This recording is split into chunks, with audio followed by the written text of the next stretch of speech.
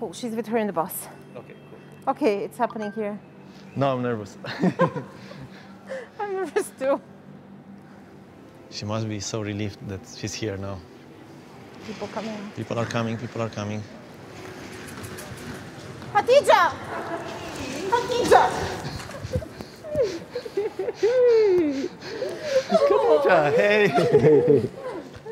Yeah, we were counting 7+ years. No, it's... 7? Well, it's less than 7. It's less than 7. It will be 7 in October. Yes, in October. I'm Khadija Ismayilova. I'm a journalist. I'm based in Baku, Azerbaijan. I do investigative reporting.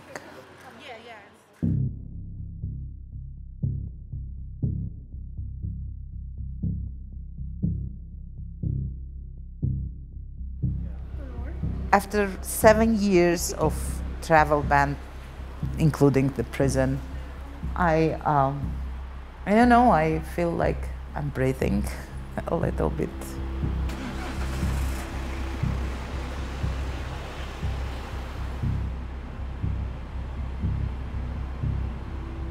For several years I've been doing like easy journalism, but in 2005 something happened. A colleague of mine, Elmar Husseinov, he was killed at the doors of his house and with 5 bullets in his mouth.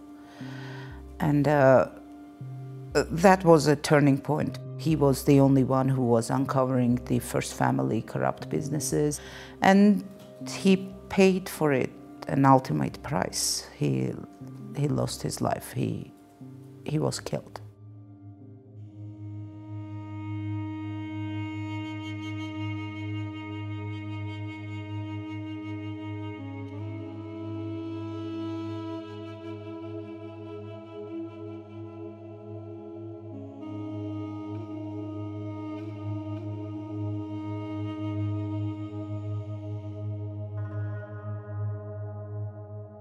They charged me with tax evasion, embezzlement, and the charges were driving to suicide. And it's amazing because these were all the crimes of the government that I have been writing about. So I spent a year and a half in jail.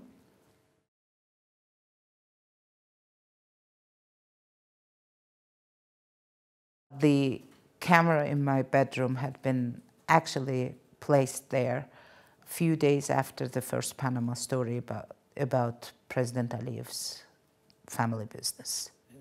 It was several months later, in March 2012, when I received a letter with a threat and still shots from the footage from my bedroom and the small note, behave or you will be defamed.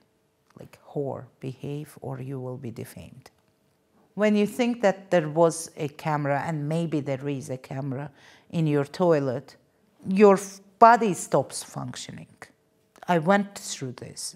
For 8 or 9 days, I couldn't use toilet anywhere. I mean, even in public places, I couldn't use it. My body stopped functioning. When I saw the pictures, like I had 2 choices, either be scared or be angry. So my anger was bigger than my fear.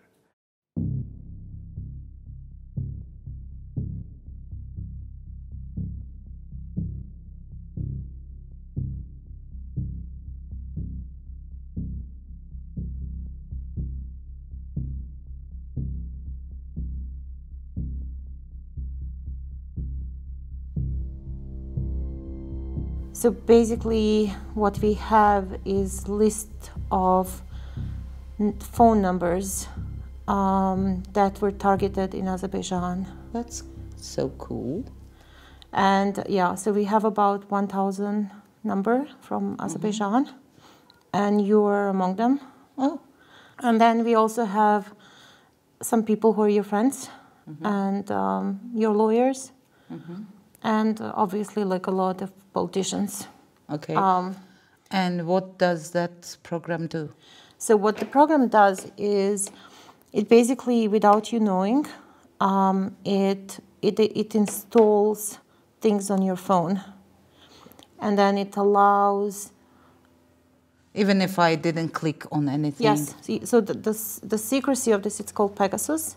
Mm-hmm. And the secrecy of it is that you don't actually see, or you don't do anything. So before you had to click on something to be infected. In this case, it all happens in the background. I'm trying to remember, like, everything that I did with my phone. Like, did I compromise anyone with the information that I've been receiving or sending? That's the most. It's very scary. Yeah, it's scary. Because you use programs like Signal, Telegram, you think things are encrypted and so on, but then... They probably spend somewhere around $10 million on doing this on you as well. While charging you with a... Oh my God. I can show you. So this is the... I'll show you the other people as well. Holy cow. Oh, him too. Yeah, I know. So they watch pro-government journalists too? Yes. So these are people we were able to verify. Yeah, the opposition party, he's former political prisoner, but does really bad things now. So this is activist Bakhtiar. His conversations have also been published recently, Bakhtiar. So this one is pro-government editor now. His newspaper used to be opposition, but now. This one is like gender activist, lawyer. This one is the guy who actually releases other people's stuff. I mean, it's scary. It's like there is no way that it does any good to national security. So these people are not a threat to national security. There is no reasonable cause for watching them, because these people, like, they don't have access to any state secrets. They cannot give it to anyone. It's so why it's bug them? It's for blackmail purposes only. Now, like, as I try to absorb this, it's getting difficult. I mean, I'm trying to remember what I've been doing with the phone. It's an incredible invasion of privacy. Yeah. It's not just Azerbaijan, it's all over the place, it's... Shit. And this is why we're doing this, to try to stop this type of practices, because this is bad. I need to smoke. Yeah, of course. Is there any way to avoid this surveillance? On a phone, it's you're probably never going to be able to stop a phone. There'll always be some way, to do it. But there are other ways to communicate. Yeah. Securely.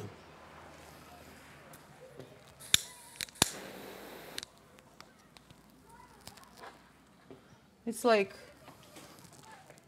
it makes you to want to live in the bubble, like, so no one can enter, like, in some sort of, but then, like living in inside the condom, but then you cannot reproduce. I've been told that one national security employee has built the house and had it equipped, and he can watch my house from there. So they're spending a lot of money on you. Yeah, and I don't know why. I mean, I'm cooking, so they see my kitchen and I'm cooking. Several activists and journalists in Azerbaijan had been subject to private attacks. Well, every time we were thinking about that we've been recommending each other this tool or that tool, how to keep it more and more secure from the eyes of the government. And yesterday I realized that there is no way. It's horrifying. It's hard because, like, yesterday I've heard about it, and all night I've been thinking about what did I send, what did I do with my phone. And I feel guilty. I feel guilty for the messages I've sent. I feel guilty for the sources who send me information thinking that some encrypted ways are secure. They did it, and they didn't know that my phone is infected. I mean, my family members are also victimized. The sources are victimized. Everyone, I mean, people I've been working with, people who told me their private secrets are victimized. Everyone, I mean, it's not just me. I put so many people in danger. And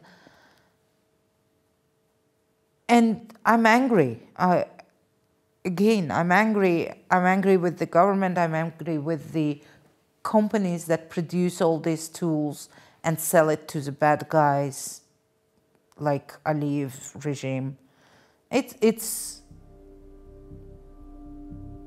really, it's despicable. It's heinous.